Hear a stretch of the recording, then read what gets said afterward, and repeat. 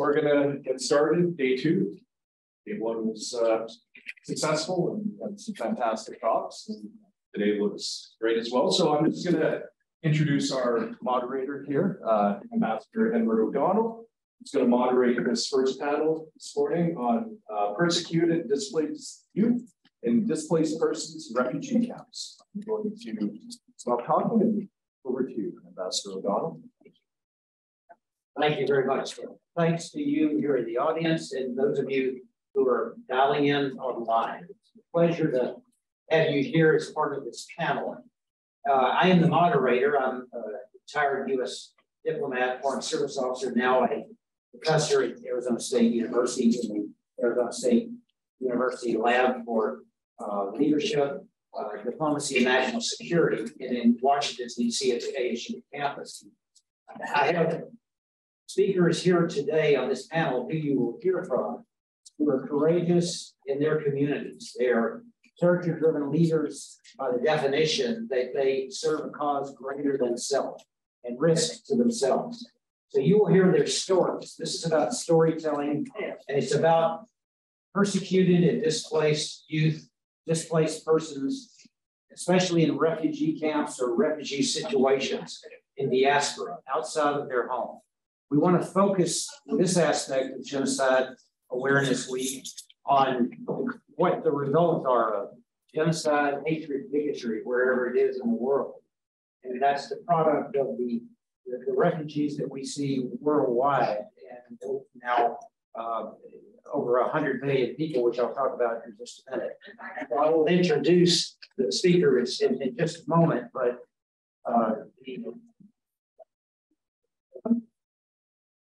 these are the panelists who are with us today. Zaw, who you'll hear from first, from Myanmar, Burma, who is a teacher and mentor of young people in the Kachin minority community. Then you'll hear from Mohammed Al-Tarawneh from Jordan, who works with Syrian refugee children and in Jordan and other refugee families and children in Jordan and throughout the Middle East, really. You will hear from him. Then Mina Mushtaq, who is a student here at Arizona State University, and she represents the 70 ASU Afghan women students who came after the fall of Kabul, and they're here studying and looking for the future, and Mina will talk. And then also Arifa, who was a member of the Afghan Army, first lieutenant who worked with U.S. soldiers, special forces, the Afghan Army in combat, and is now here and she and her colleagues in what was called the Female Tactical Platoon, or many of them are here in the United States and safe in different parts of the United States. So 100 million refugees worldwide. This is an incredible number of people, meaning people, families who are outside of their home. They can be displaced internally within, for example, Myanmar, the Kachin people that are still there in a protected area, or it can be Afghans in Pakistan or other countries, Turkey, around the world. But this is a bit overwhelming now that it's grown so fast. And this was the Ukrainian refugees, certainly, but there are millions of refugees in different areas, which you're going to hear about today. These are some of the world leaders that are active in helping refugees and reaching out to them and helping them wherever they are. Filippo Grande, the UN High Commissioner for Refugees, and you know the UNHCR and their programs. On the right, Jan Egeland, I put him there from Norway. He represents many European countries that have organizations like this. The Norwegians are especially active in many areas around the world. And then you all know Cindy McCain of Arizona, and who's now becoming the executive director, just took the position of the UN Food Program, which is extremely important. They won the Nobel Peace Prize a few years ago with David Beasley in charge of everything they've done in Afghanistan and countries around the world. And David Miliband of the International Rescue Committee, who you know, in the International Rescue Committee is active here, they're active in Afghanistan. David Miliband, a former UK minister. And then Assistant Secretary Julieta Valls-Noyes. She will be speaking at 5 o'clock on Thursday, and I hope you all will be there in Marabella. And she represents this U.S. State Department as an ambassador in the Bureau of Population, Refugees, and Migration. She'll talk about programs of the U.S. government. And she'll also be preceded by Matthias Mittman, another senior Foreign Service officer at 3:30 in Marabella. He was the Consul General in Erbil during and after the Yazidi genocide. So they'll bring the perspective of the U.S. government to this discussion today and on Thursday. So I'm going to introduce and let Zaw and Mohammed and Mina and Arifa talk about their stories. But I want to ask you all, what about youth living in refugee camps and in diaspora and the refugee families? I mean, we know, what can we do? I think my students at ASU who care about human rights and the rights of women and girls and displaced persons and preventing genocide, hatred, and bigotry, whether it's ethnic cleansing or persecution or it results in eventually genocide, what can they do? Well, hope and also remember. And so this session is about telling these stories so hopefully they will see in those young people in Myanmar and Afghanistan or wherever they are, that they're not forgotten. So that's the bottom line for me, to give them hope. And I think you'll hear stories of things that these panelists have done and thought about, and we can discuss that as well. And we will have a question and answer session at the end of the presentation, but I'd like to let all of them make a presentation and then we'll open it up for questions. But I think in terms of living, certainly David Miliband and UNHCR and the US government and the Norwegian government and other funders, it's basic human needs. Individuals want to live in peace. They want to educate their children. They want to have clean water. They want to have food security. They want to have shelter. It's basic human needs of what we're trying to help achieve in these situations where there are 100 million people suffering today, and especially the young people, many of whom have grown up, born and raised in no other life than being in a refugee camp.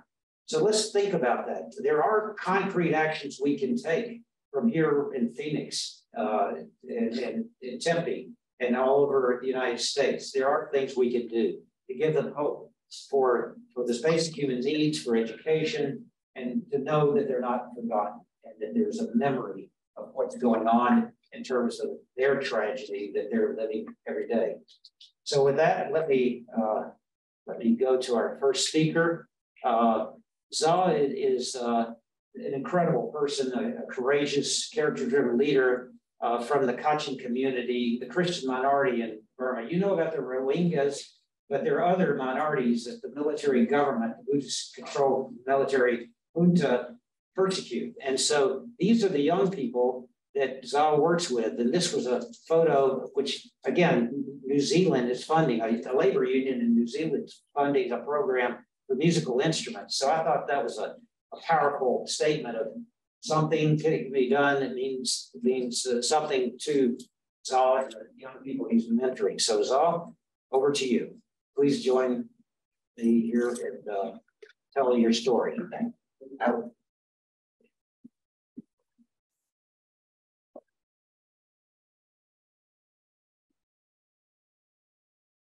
Thank you so much for the introduction.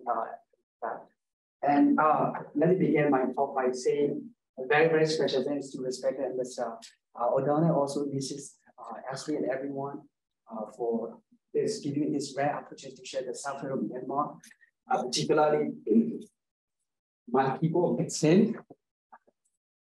I'm also very humble and honored to be sharing the same stage with our ASU lab body and also this ability to speak up from Afghanistan.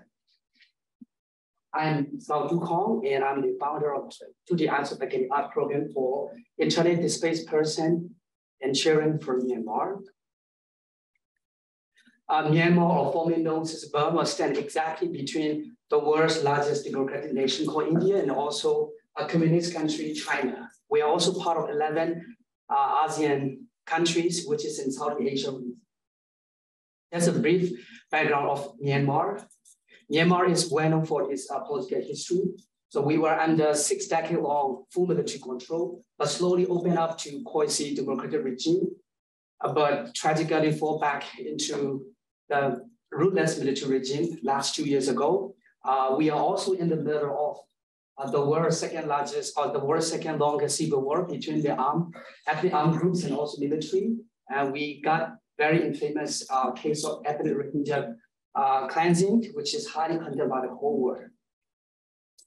So in 2021, February 1st, the military decided, the military took Myanmar over in a coup. So despite conducting a peaceful protest, civilian among, including women, children, and young people were all shot down like animals on the street in a broad daylight and on every corner of the country. So internet and news media organizations are heavily monitored by the ruthless military, and we are cut off from the world. And once again, we are far back into isolation. So this figure shows the number of bloodshed aftermath of the coup, and the actual numbers are higher than this figure. So as a Kachin who belongs to the minority group and also took part in anti-coup activities, it has been a security concern for me. So I had to flee to the rocky hill of the Liza, which is close to China. And Liza is a place where the Kachin Independent Army, KIA, have been residing and fighting for our Kachin people for freedom, justice, and self-determination for 7 decades. Amid the crisis, that national unity of government was created in opposition to the military regime, and many of the executive leaders also fled to Liza for refuge. So Liza is also a place where it is fully surrounded by a camp for internally displaced persons. And they are also facing a quarter-life humanitarian crisis, such as the fall of a coup, the global COVID-19 pandemic, COVID-19, and also natural disaster, and shortage of essentials such as water, food, and clothing. So children in these cases have experiences and saw many of the atrocity and the inhumanity. So as helpless as they are only to feel the emotions, and those emotions are needed to be expressed in a certain way. So what I learned was that the best way to express the children's suffering is through art. So that's where the role of art came into play, to act as a language of love and emotion and to voice their suffering. The Mrs. Michelle, the Asian actress, has ever won the Oscar this year. She once said that the language of love and emotion can cross all the boundaries. So I'd like to tell you a few stories from my art student from my program. This is Zaw Tu Hkawng. He told me that he was always on the run because the military always attacked them, and he shared me that he was always crying all day and night long because he was starving and always in state of fear for survival. And he's currently lived in the Jayan IDP camp, which is close to Liza as well. And his parents and child village were burned down by the military ruthlessly. And family was desperate, and up until still they are couldn't able to find shelter over their head. And this is Sangluja, and as a girl, since she was very young, she saw the humanity against her people. She said mother's sister and her friends were being sold into slavery through human trafficking, and she depicted in her painting.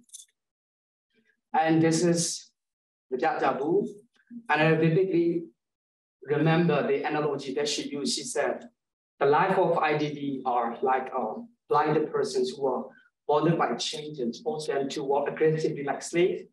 And she said, the Burmese military killed all the villagers and raped their women. And this is Hkawng Lu. And from what I know, he has been at the orphanage since he was a baby. As you see in his painting, the atrocity that against our people are merciless and barbaric. And she said, or he said, it's art represent pregnant women who are haunted by gunfire, bloodshed. And he painted in his, he expressed his feeling in his painting. So these are just a few stories that I mentioned, but we must remember that there are many stories out there that are untold.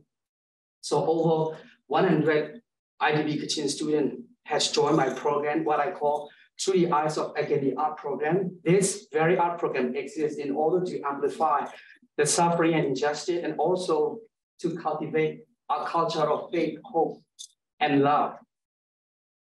Hearing all those stories, the struggle story, I always felt a sense of guilt because there's much more needs to be done. And also I felt there seems to be no justice for them to suffering like this for 7 decades long. So this IDB live up on the mountain. So we have a daily routine of bringing food to them. And here I am on a bike, bringing some food and snack to my art kitchen student. So this is how they eat. Just sticky rice and boiled egg, and since we don't have enough food and enough place, we just use banana leaf instead. Also, we don't have enough food, so they eat only breakfast and dinner just to have energy to survive.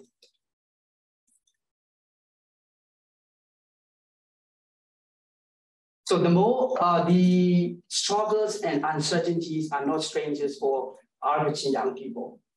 But the more I spend time with them, the more I learn about their pure heart and empathy toward others. A profound example would be when Ukraine-Russia war happened, and our stirring Christian student felt so much anger and driven with emotion. And then just the thought that people like them are suffering similar situation, but in another country. So to stand out against this, we paint ourselves and we show our solidarity with the Ukrainian people. And it turned out that we were the very first group that showed solidarity with the people of Ukraine from Myanmar.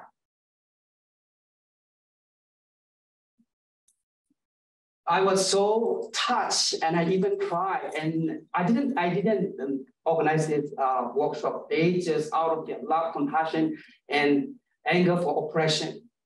So I really touched and I shared this empathetic action of my student Ukrainian.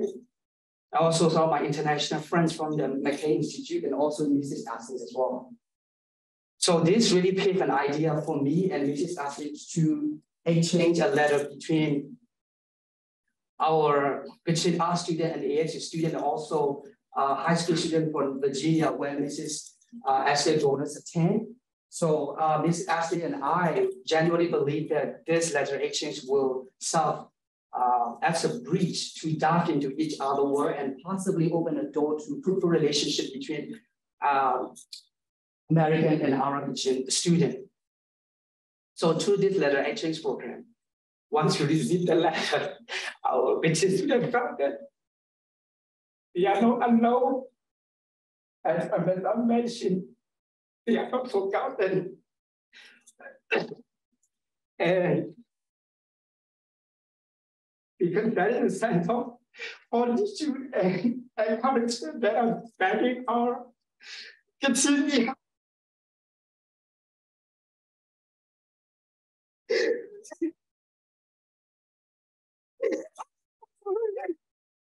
Okay, until recovers a little bit. I want to say, if you could read these letters, you know how he's emotional.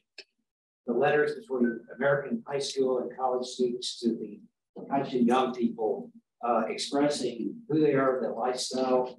The Kachin people, young people, high school students getting these letters from boys, girls, all in Virginia and here at ASU, and understanding somebody cares. That's grassroots care and love that you can't replicate between governments and so on. This is the kind of program, the letter exchange, that I think could be replicated in other situations with refugee children and other areas between students here at high schools in Arizona or at other college universities around the United States and Arizona.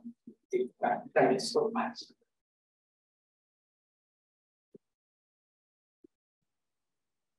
So as I'm standing on the American soil, I would like to tell you the warm and genuine relationship between our Kachin people and the American that can be traced back all the way back to 1942. During the World War II, the American government conducted many military operations across India, China, and Myanmar to fight against the fascist imperials. So many Kachin voluntarily joined the American government military operation called 101 Detachment, which is also known as USA Kachin Rangers. So we, the Kachin USA Rangers, were the most successful military veteran across American history of military operation. That's why even we were, the USA Kachin were awarded Presidential Distinguished Unit Citation, and even 2 statues were built to honor them inside of the U.S. Embassy in Myanmar. Also, the replica was built in the inside of the compound Virginia as well. Even Mitch McConnell once mentioned that Kachin people deserve particular mention for the commitment, sacrifice, and invaluable support. So I'm wearing today a Kachin's traditional towel for men like this. So the Kachin soldiers and American soldiers were celebrating together at the end of the World War II. Even our Kachin language was invented by the Swedish American missionary. His name is called Ola Hansen.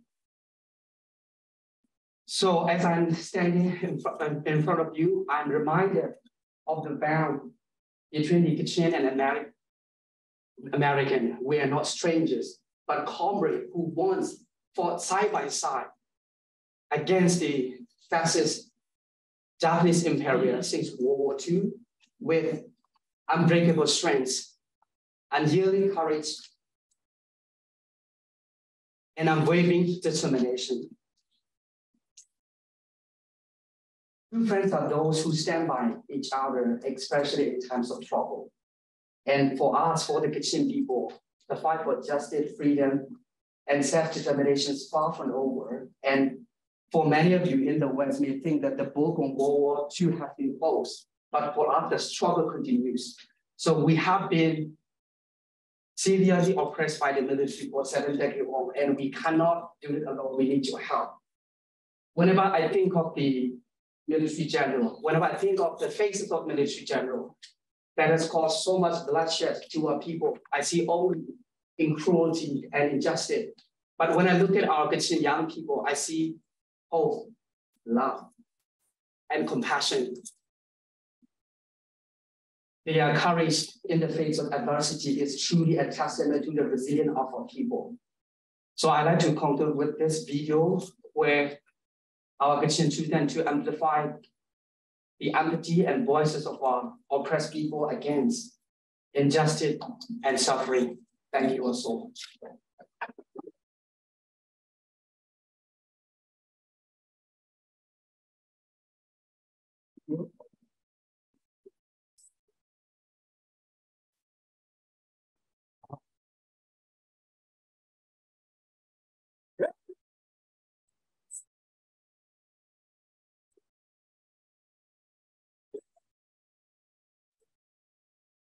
Oh, Ukraine! Say Ukraine! Stop! Say Ukraine!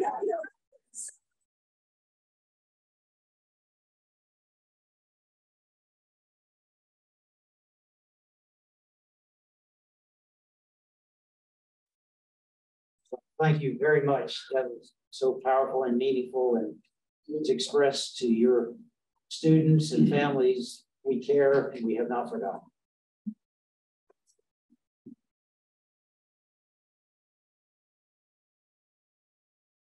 Ahmed Tarawneh, the founder of Blue Umbrella Group, Jordan citizen, a lawyer, international lawyer, human rights activist, and intellectual too. I found out in learning about Middle East and Muhammad's story, and he comes from a family of lawyers and doctors, and his grandfather helped write the Constitution of Jordan. He got a unique perspective, not only as a legal scholar and international activist, but also in terms of what he does for young people in refugee camps and communities, Jordan and around the Middle East. Specifically, I first learned about what he was doing with Syrian young people from the tragic Syrian civil war that are now in Jordan and growing up there in school. So, Mohammed, please share your story. Thank you so much. Thank you so much, Mr. Ambassador. And I don't know if I'm lucky after coming up to this powerful presentation from my colleagues too. 10 years ago, I was working with a local young leader in South Jordan. We were discussing about how we can convince the community leader in the village to allow the girl going to school, and also how we can convince them to allow the women to work in the small factories that we've done in that area. But during that brainstorming discussion, my phone was ringing, and I got, it's the first time in my life that's an international phone number appearing in my mobile. And I sitting with a bunch of the group and say like, +1, which country? We don't know. So I pick up the phone and say, Assalamu alaikum. There's a guy who said, this is Muhammad Tarawneh, and I said, yes. He said, this is a guy from McCain Institute for International Leadership. I say, and he continue by saying, you get nominated for Next Generation Leadership Program at the McCain Institute. And I said, still in silence, that he goes, we pleased to let you know that you get nominated for the program. And I say, okay. I think he realized at that point that I don't speak English at all. And yes and okay, it's maximum knowledge of the English language. So he goes, is your email lawyer.Tarawneh? I said, yes. And he said, okay, I sent an email to you. You need to fill the application before the end of this month. So, and I will resend it again to you. So please fill that application and send it back to me. You know, I said, my only word, okay. And he hung the phone, you know. So I looked to all my teammates says, hey man, you speak English. And I said, I don't know, someone called me, say something about my email. So maybe he's a hacker and you want to hack my email. So my colleague says like, what on earth that you have information that someone will spend $1 to get it. So let's back to a man and find out. It turns out that I get nominated by a joint program between ASU and McCain Institute, whereas I meet my colleagues in that. And the idea of that program, the goal of that program is that to collect young leaders from all around the world to attend a 1-year program at McCain Institute to learn about leadership and design what they call the leadership action. And I attended the program, and Ambassador Holt and General Franklin was teaching us about how we can explore ourselves and how we can enhance our leadership skills as well as build a leadership action. Ladies and gentlemen, I come from Jordan, a country that's open border for millions of refugees from all around the world, from Palestine, Syria, Iraq, Libya, and the list goes on. And when I'm planning my leadership action plan at the NGL program, I was thinking about all the problems, the obstacles, and challenges that face my friends who live in refugee. And I always say that it's not our fault that we're born in the Middle East. We must do something about it. We will create a better future together. Despite the difference I believe we will find a common ground where we can build we can build something that will be an umbrella that unifies us.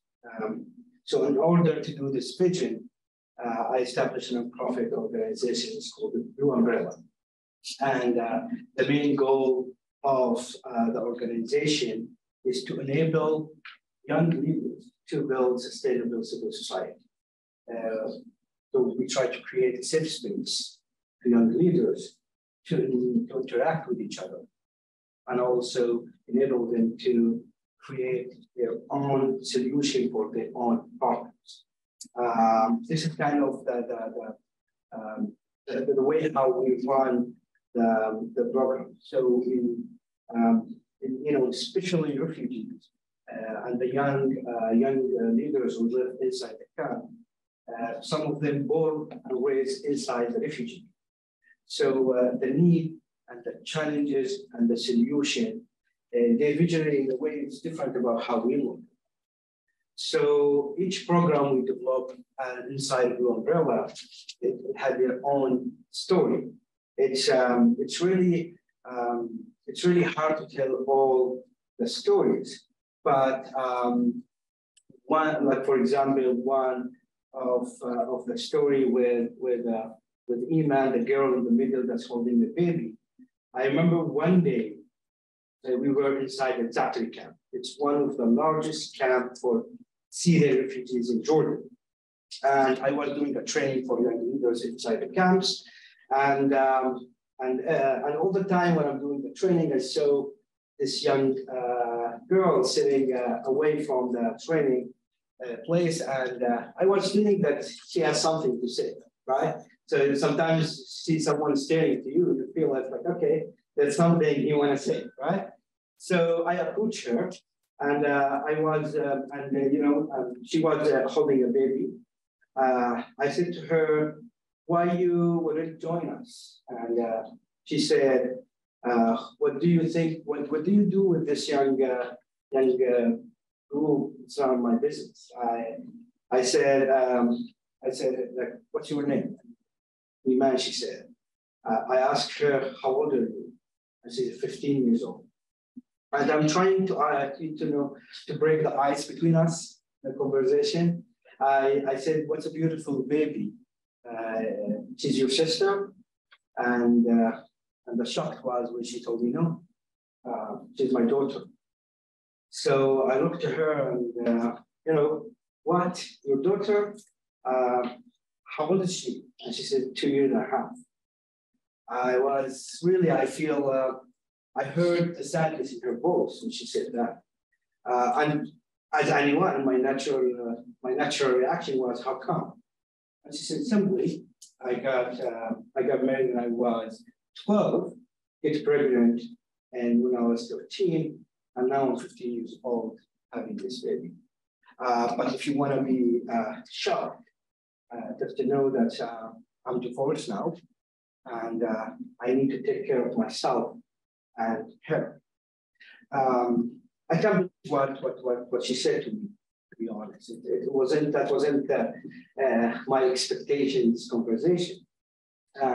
Since that conversation, we worked with Iman to develop a project. It's called Ana Qawiya, that's mean I'm strong.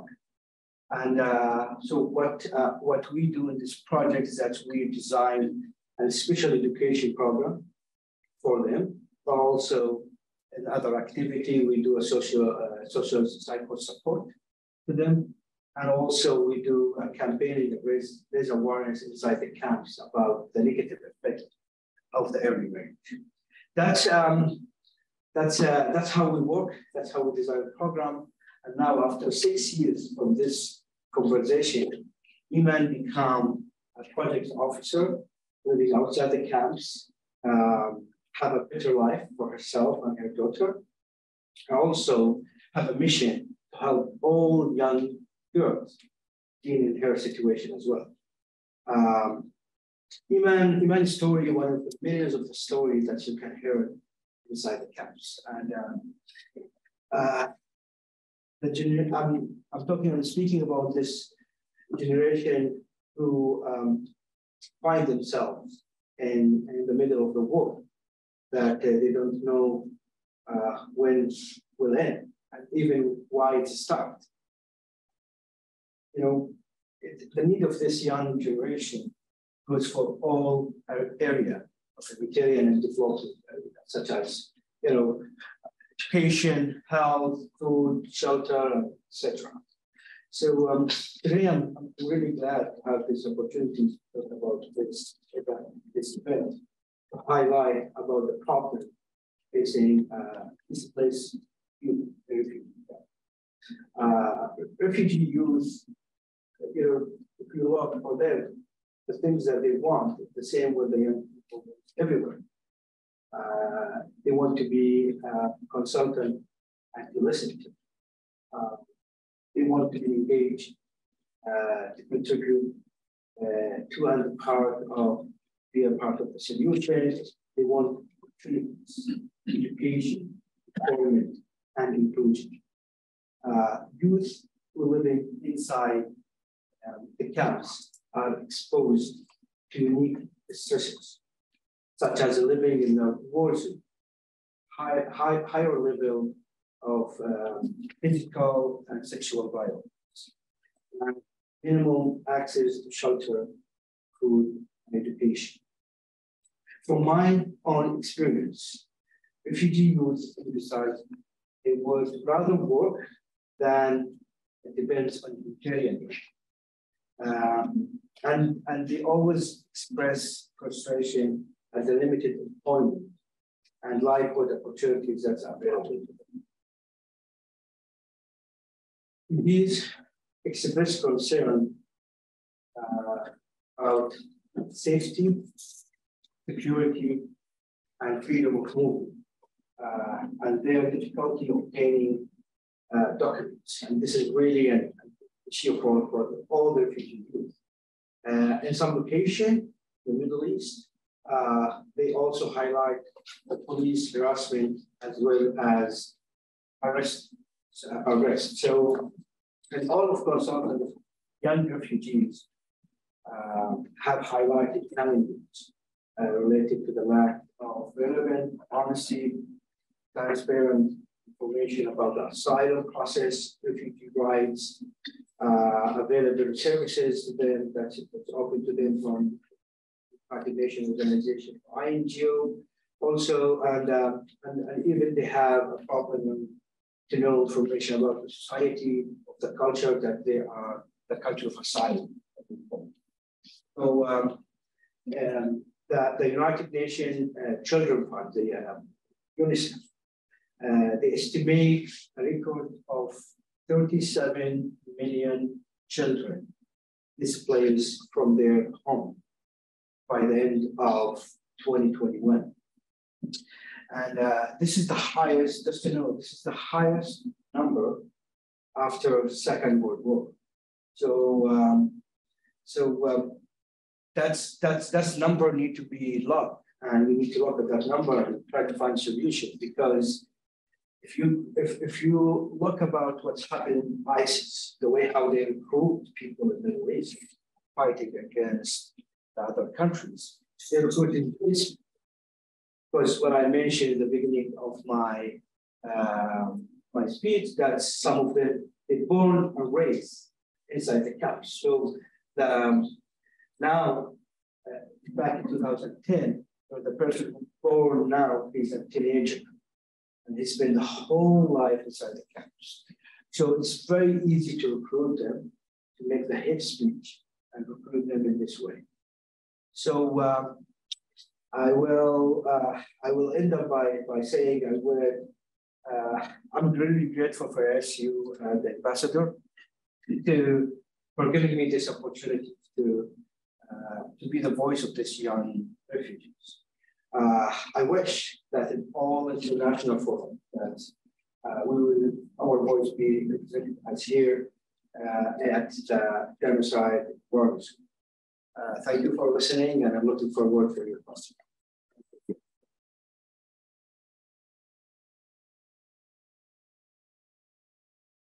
Thank you very much, Mohammed. I met Mohammed and Zaw when they were first in the United States, I think in 2016 or 2014. And they both spent a year here in the United States. Mohammed was in Minnesota, Zaw was in Los Angeles, and they went back home and they implemented everything they learned from that experience that was given to them in that Next Generation Leaders program. And they've continued to pay back to their community and pay forward. And I know, Mohammed, you and Zaw are going to continue to do great things. And we just want to keep in touch with you and see what the things you're going to achieve. So thank you, Mohammed. Thank you, Zaw. Appreciate it. Now I'd like to introduce the first of our two representatives of Afghanistan and who will speak. And both of these ladies are now here in Phoenix and they're safe, but they both have stories to tell that I want to share with you.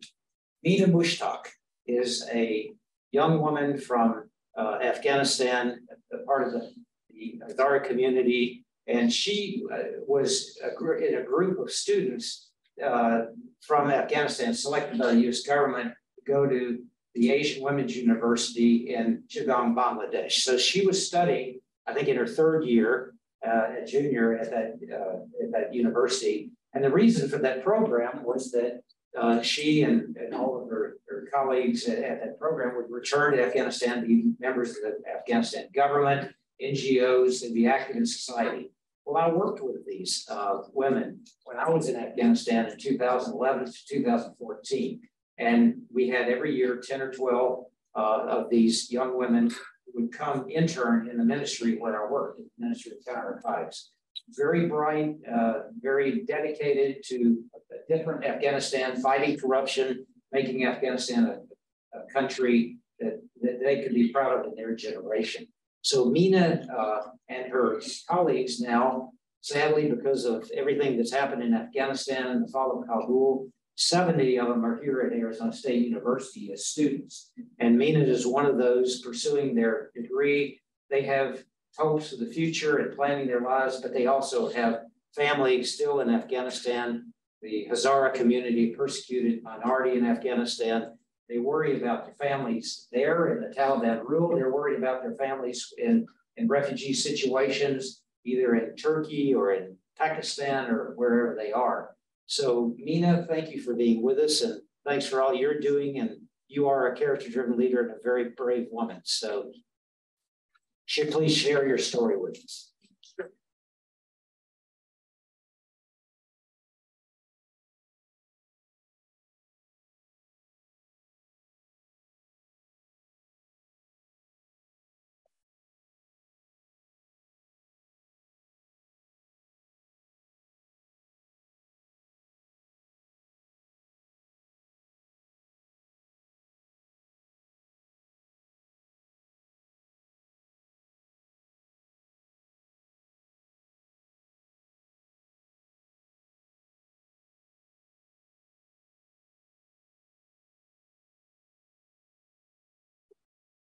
Good morning, everybody. My name is Meena, Ambassador of General Refugees. A bit about our background, being a group of students of Afghanistan. And we came here in the United States, I remember it was September, that 2nd September, that from after a long journey that we had through Riyadh and in Spain, and starting from Kabul to Riyadh, and from there to Spain, and eventually we came here in the United States, and we're about a while in Wisconsin in Fort McCoy camp, and thankfully ASU gave us an opportunity of hosting us here as a student and giving a life opportunity for us to complete our educational degrees and pursue our dreams. As Ambassador Janelle said, we were part of, as students who were studying in Asian University for Women in Bangladesh, and we're supposed to become the leaders and the builders of Afghanistan, a new country with democratic values. and a country that is that the next generation gonna be proud of their country. Unfortunately, things happens differently, and we were not able to stay there anymore and study. If we were there, of course, we would fight against the Taliban in any terms that we could, starting from peaceful protests and rallies and gatherings, and speaking against them and organizing educational centers for our young girls and women, and any form of resilience and types of protests or anything that we could, we obviously would do. But the situation turns differently, and we wanted to go back to Bangladesh and continue our study after the COVID pandemic. We're in control in Bangladesh, and specifically in our university, and that was the plan, that we have to go there. And it turns out that we could then, and within 2 months, we were applying for visa. We were going from our hometown to the capital city, and from one place to another place, and eventually ended up in the month of August.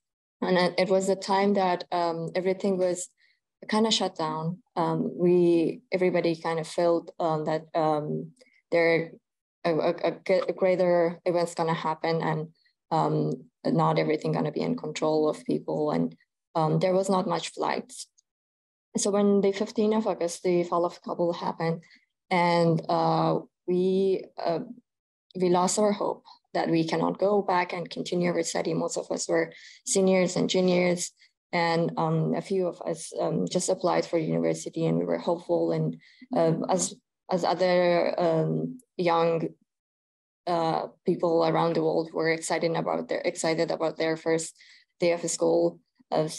There were many of us who were too excited for that, but our dreams were shattered by that event, unfortunately. And thankfully, we didn't know that we're gonna go 2 years, ended up 2 years, honestly. And we found it out when we reached out Riyadh.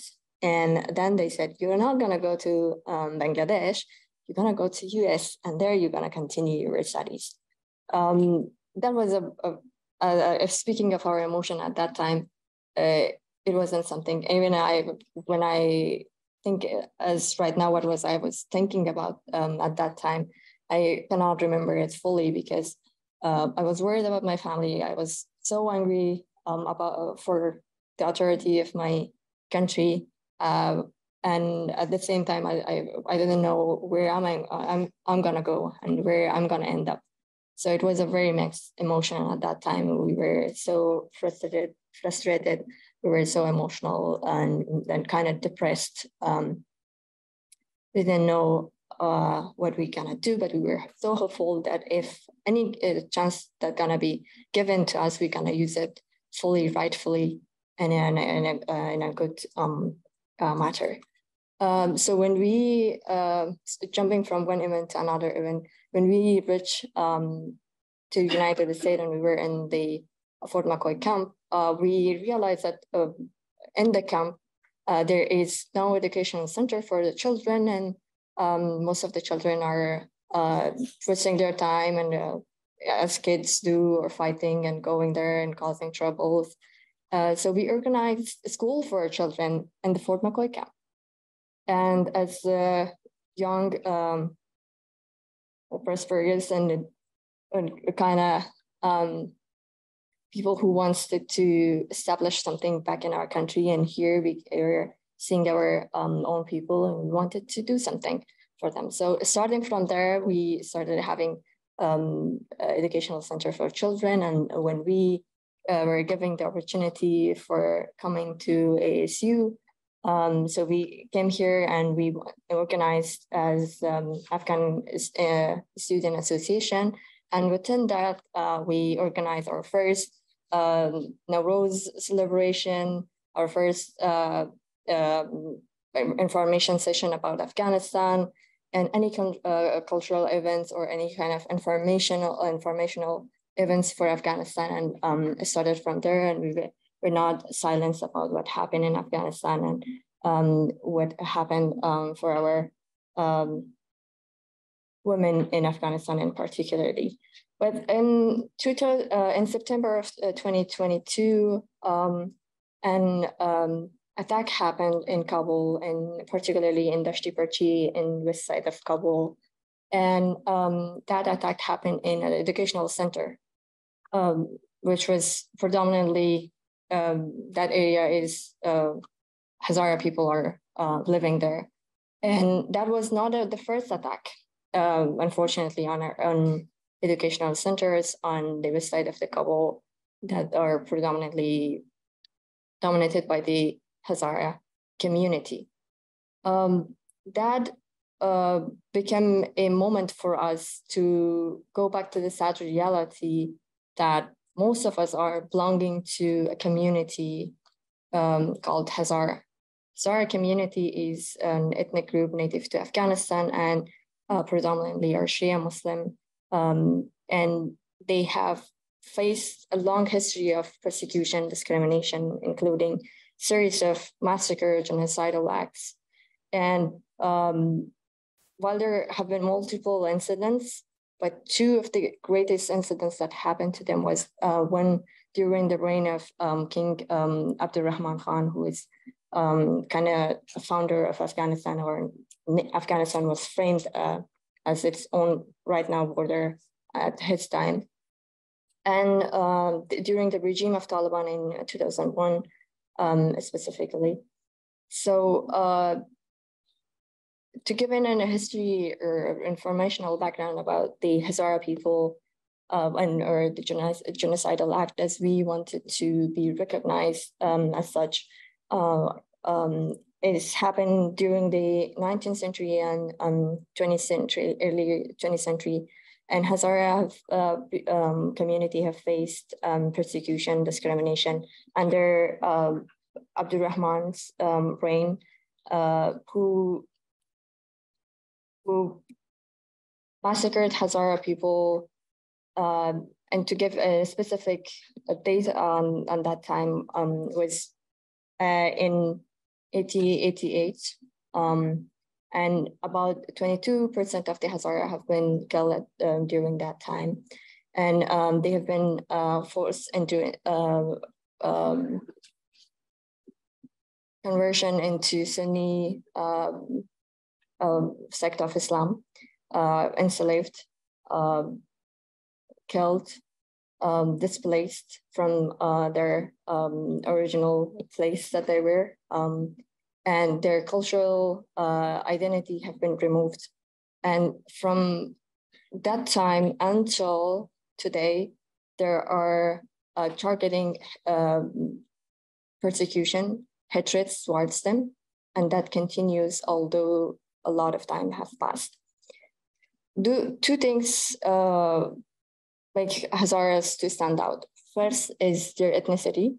Their ethnicity is, to be said, Turco-Mongolian, and their religion as being belong to Shia sect of Islam, and which makes them a minority in terms of the large portion of Afghanistan be Sunni, as Pashtuns and Tajiks and Uzbeks and the other groups being Sunni Muslim followers, and Hazara being the only group who are predominantly following Shia, the sect of Islam. In the late 20th centuries, the Hazara people faced further persecution during the Afghan civil war and the Taliban regime. The Taliban were predominantly Sunni and targets Hazara for their Shia beliefs and ethnic identity. And they carried out a massacre, forced conversion, and imposed discriminatory policies, such as denying Hazara to access to education and employment and any types of political rights. In recent years, Hazara has continued to face discrimination and violence in Afghanistan as well, with the attacks carried out by the Taliban as well as ISIS, or the Islamic State, the Khorasan branch. So according to United Nations, between January to September 2020, at least 110 Hazaras have been killed and 345 were injured in targeted attacks. So within a month of January to September of 1 year, this much of hatreds and persecution that happens. So if you count within years, it is a huge number. To say that, in terms of to give you a very qualitative data and information about observation of the international human rights activists, I must say that the historian and human rights activist Matthew Ho said that the Hazara have been subjected to genocidal attacks and systematic discrimination throughout the Afghanistan history. But since the fall of the Taliban, the violence and atrocities against them have become more pronounced and sustained. Serbia's server violence have been shared through the experience of the Hazaras and international communities such as Amnesty International and human rights, international human rights organization. They have stated that the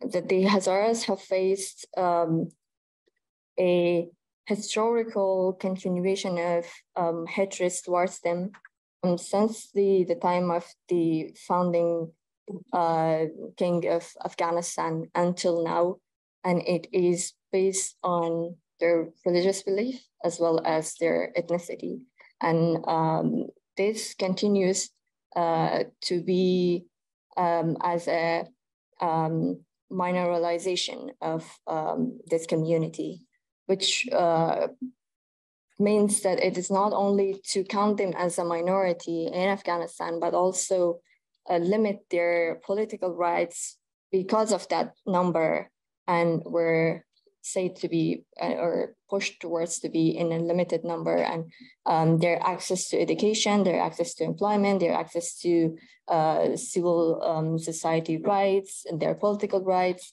their access to health and civil rights have been limited to that number and always been pointed out as such. And continuing that, after the attack that happened in educational center that's called Koch, and global activism happened, and all over the world, Hazaras have been active and advocate for the Hazara genocide or ethnic cleansing. And since the last time that I looked Twitter, and there is a hashtag called the Stop Hazara Genocide, and it was 53 million hashtags, and all over the world, starting from Australia, United States, Europe, Afghanistan, Iran, and neighboring countries. Hazara activists are active in terms of advocating for their rights and for stopping violence against the Hazara. And I am a member of the Hazara community here, wanted to share the story and spread awareness. And thank you so much.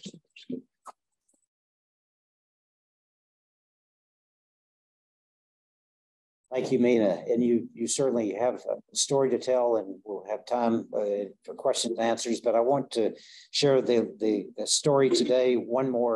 Another Hazara woman, an Afghan woman who's been courageous in her country to fight for a better future for Afghanistan. And as a lieutenant in the female tactical platoon, First Lieutenant Arifa, who will be speaking with you, worked with U.S. Army and Special Forces and the British in Afghanistan. They were trained by the British, but they were part of the Afghan Army, and they went into the villages to protect the communities. And one of my former students, Captain Katie Richardson from ASU, was at the time was deployed in Afghanistan and worked together in a civic action to go into the communities and hopefully bring a better life to those communities in Afghanistan. with Arifa. And I want Arifa now to please tell your story of, and because Arifa does have, she's safe, she's here, we're glad, and there's members of the female tactical platoon here in the United States, but she's got family in Ghazni. Her brother's a dentist. He's not able to practice. He's in the Hazara community. She's got brothers and sisters in different refugee situations. She's worried about them, but we're glad you're safe, and please tell us your story, Arifa.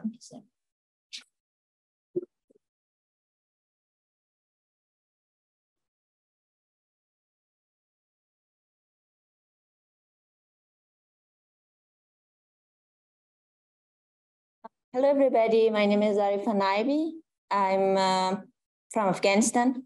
And thank you so much, Mr. Ambassador O'Donnell, and also my colleagues and audience.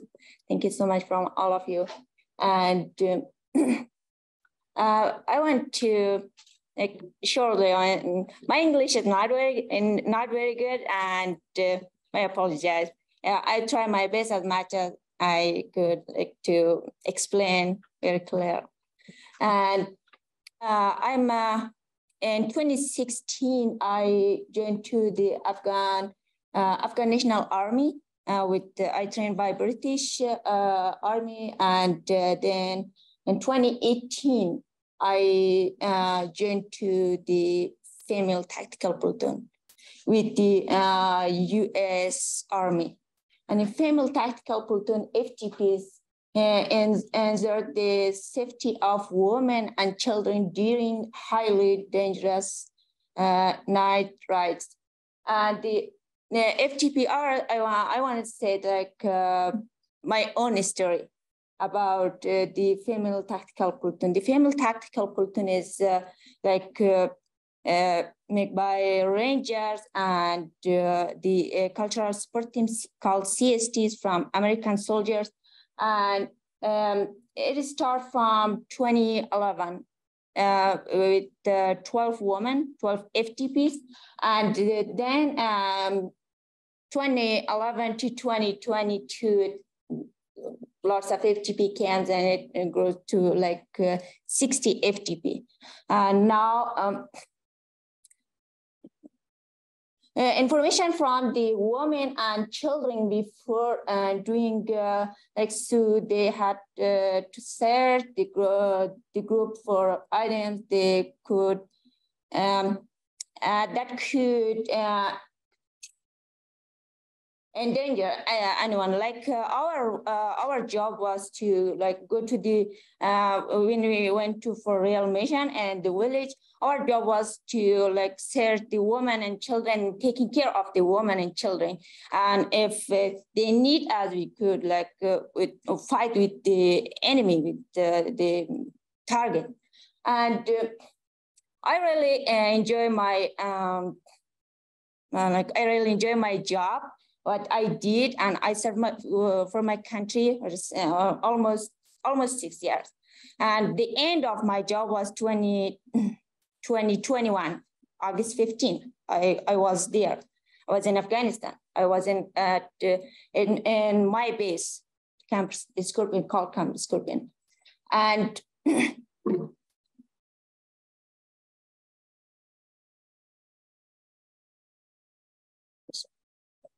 I was there at Camp Scorpion. I want to talk more, a little bit, to explain more about my job. And when we went to the for real mission and the village to find the target to an enemy, our job was to search the women and kids and find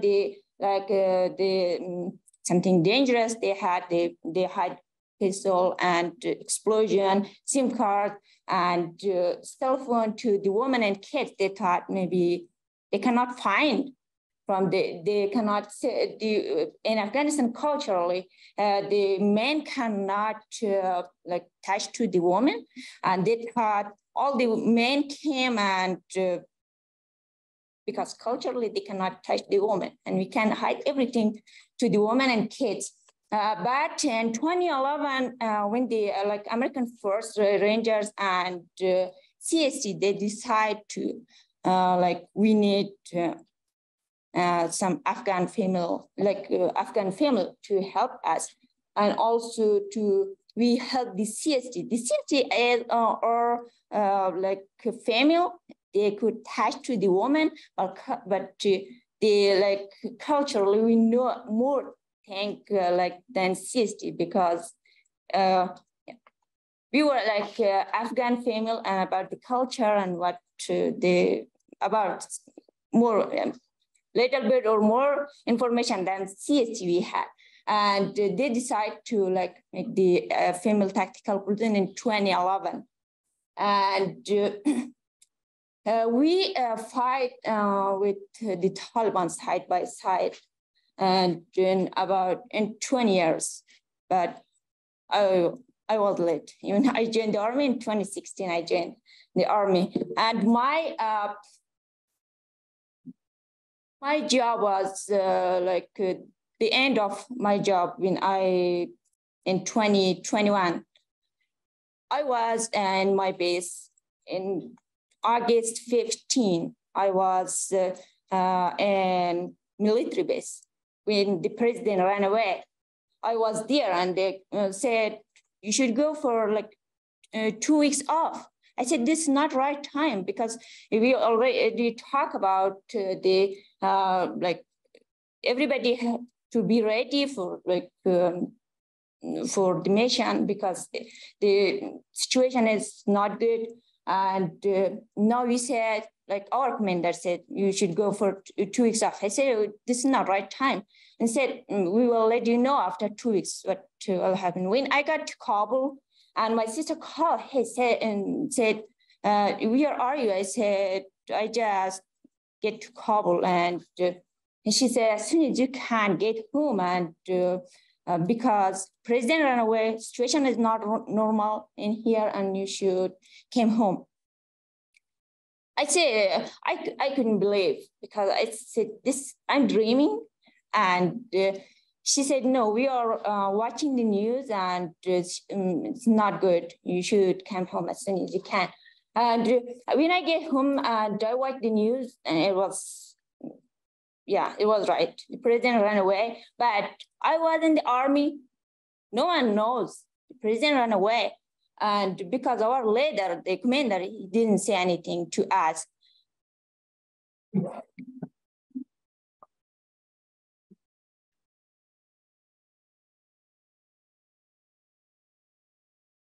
In this film,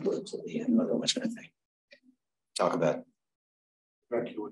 evacuation. Let me help you there. Then we need to wrap up, so we have questions.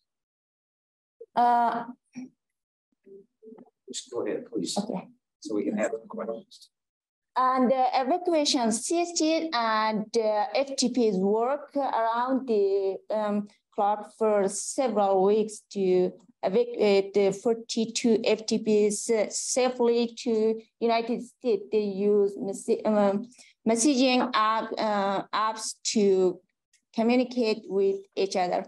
Well, after 5 days, I want to say very shortly. I'm sorry, because we don't have time. And we were in hide for 4 days, and we talked with each other with CST and United States, and our mentor, and they helped us. We was hide, and they gave us advice how to get to the airport. And when we went to the airport, this crowd, I'm not in this picture, and I'm sure I was somewhere, but it was so sad on that situation. And August 18, we got to the Kabul airport, and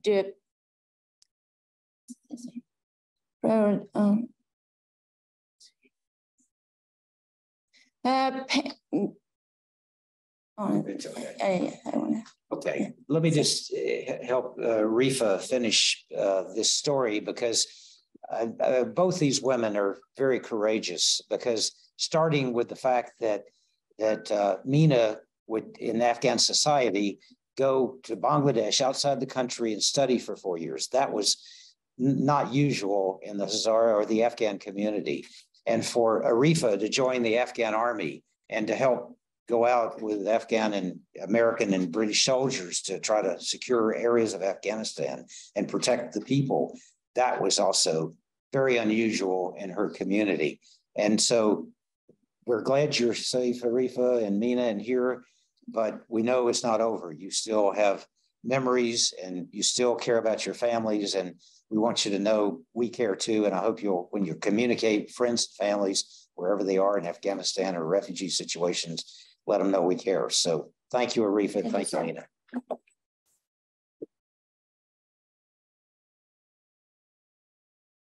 So now questions and answers, and we don't have a little time left for time, but please. Sure. I have a question for our two Afghan scholars. I wonder if you could tell us, and I know this is hard, but a little bit about reactions to the Taliban preventing women from continued education. That's a great speaking of emotion, personally, I am saddened, angry, and every time I was reading this, every time I with my support, and my friends and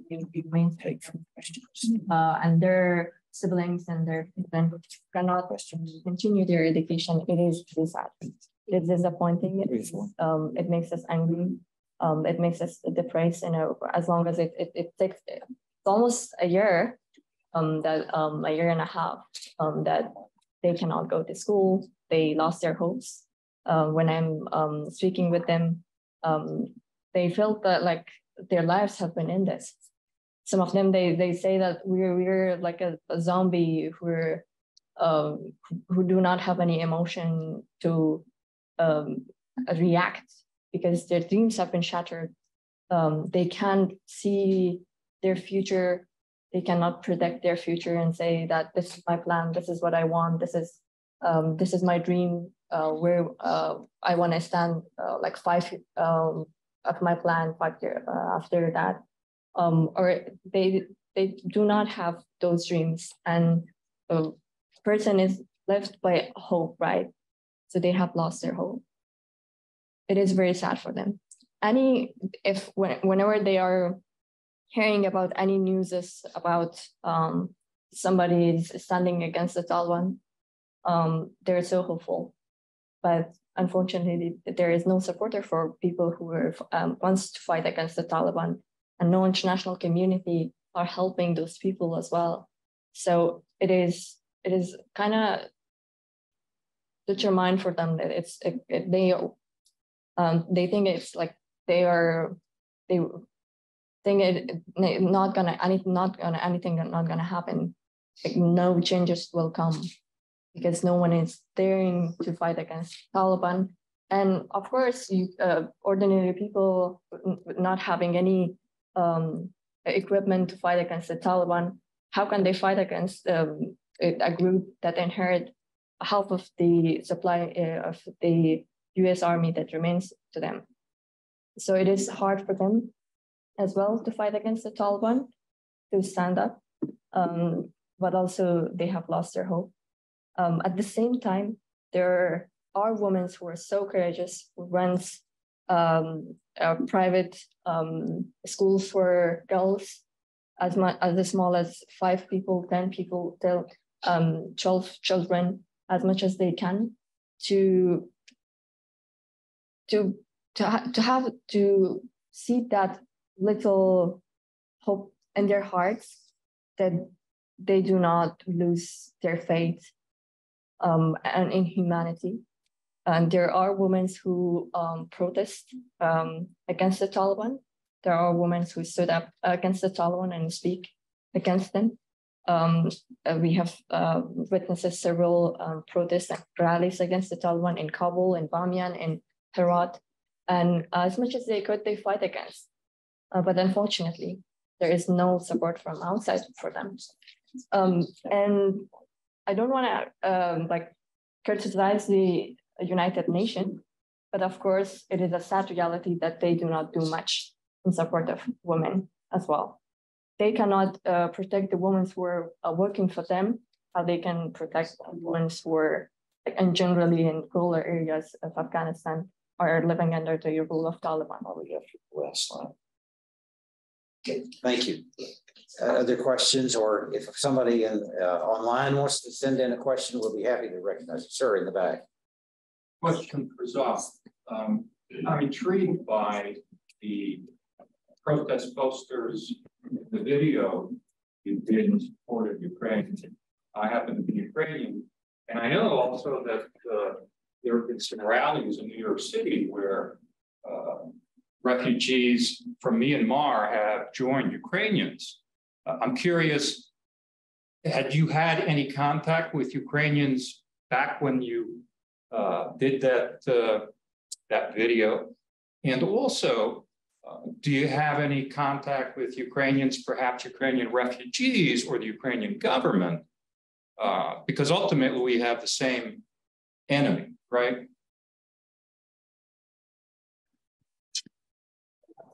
Thank you so much for the question.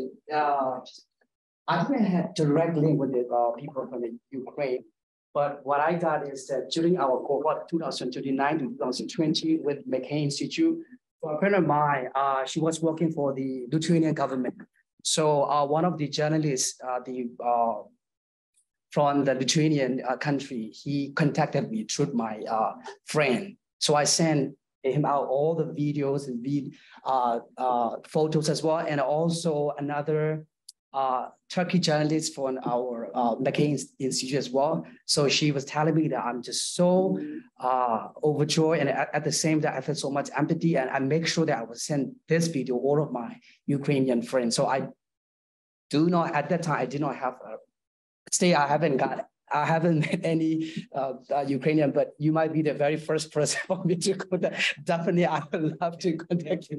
Exactly. Yeah. Okay. Other questions? Hello, this is Sarah from Afghanistan. My question was to Mr. Muhammad. Sure. As we know that as long as there is a political issue, we will have like immigration, and also we will have immigration camps all over the world. But also we know that the the world immigration system is very broken. Everyone knows, and the United Nations, the UNHCR, they are not able to assist the immigrants and the asylum seekers all over the world. If I talk about my own country, in Afghanistan, we don't have like any camp that Afghan people are not safe. They need to get out of Afghanistan, but there is no camp that they should go. They have two solutions. Cross the border, go to Iran, and cross the border, go to Pakistan. But there is no hope for them. The only thing that they can just register themselves, their family to UNHCR, but there is no hope that they can get out of Pakistan or Iran. The only thing that they can knock the door of every country, but there is no answer for them. If we talk like about other countries, like most of African countries, they spend their whole life in camp. They born in camp, they grew up in camp, they become adult in camp, and maybe like 10% of them, they have the chance to get out of the camp and come to US, go to Canada or Europe. But how can we solve this problem? Because I'm asking you because you are an international lawyer, so we should find a way, because it's not our problem that we are immigrants. As you said that we are born in Middle East, it's not our problem, but it's the world problem. As long that we are a part of the world needs to find a solution and find a way that we should have a better life. Yes, thank you. Thank you for the question. Yesterday night, I was having the same topics with my colleagues here, because it's a global issue. I think it's a trend now. Everybody talk about it, especially after the people express what happened with the Ukrainians. And if all the refugees all around the world felt that how come the system works with the Ukrainian and not works with anyone else. Since that moment, they start talking about these topics. We know the system, how it's failed with UNHCR. I would totally understand where you come from. And yesterday, really, we spent almost the half of the dinner talking about the system, the process, what the difference between refugees and asylum seekers, how UNHCR interact with the different countries. I wish I have answer to you. If you can find an answer, let me know. I can really advocate for that. But this is how the system built with UNHCR. Yeah. And just keep in mind what I said yesterday, that even UNHCR itself funded by government, by US government, Canada government. So any money comes for this UN agency still comes with the agenda. So then everybody want to take care about protect what they already have in their countries. So I'm sure there's like a solution will happen, but it will not be in the near future. We need to advocate for that. I think being discussed these topics within this event and other events that will open a window for us as a human rights activist to go for UNHCR and push the process and try to mobilize it in a way that will be the same as with Ukrainian, because Ukrainian with 3 days. And I know people in Jordan spend 81 years in the camps. So we don't want to be spending 3 days, at least 3 years, you know? So yeah, hopefully I can answer your question. Thank you. We need to continue to work on this. Yes. And that's a great message, spread the word. One last question to close. Anyone have a question here? Yes. My question's for Mohammed. I was wondering what's the status of the program for schooling and the factory program that you were working on? So let's start with the factory. It's an entrepreneurship program. So we believe that we don't want to give him fish. We want to teach him how they fish it, right? So this is how it works. So we try to work enabling women, because the problem is if you enable a man in the Middle East, he will marry another woman, and they just like the circle goes up and up, and probably will be escalated. So we believe that the development comes through the next generation, the young and the women. So we provide this work. We have different projects, starting from traditional things and selling the holy water, up to create small factories for clothes, and we build it. So it's up and running. And all these entrepreneurs, women entrepreneurs that they get paid, they give back to the community through these projects. In terms of the education programs, it's separate. Like we have remedial programs that's like, because in Jordan, the school opened for 2 shifts. First, the morning shift for Jordanian, and the second shift for Syrians. So during the morning, we open the centers because the most of the women inside the camps, they are not educated, so they cannot help their kids during for their homeworks and this stuff. So this is what we do. On the other hand, we try to support the system through training the teacher how they can dealing with these kids, because these kids come with a lot of trauma and problems, and so we try to solve that. And still up and running. We have 4 centers, 1 in south, 1 in the north, and 2 in the center. It's not a center as you can feel a center. It's in our budget, so it's a small one, but that's something better than nothing. Sure. Thank you. Thank you. Thank you, Mohammed, Zaw, Nina, Arifa, for all you've done, and really appreciate your sharing your stories with us, and we wish you luck in the future. We know we're going to hear great things from you as character-driven leaders and leaders in your community. So a round of applause for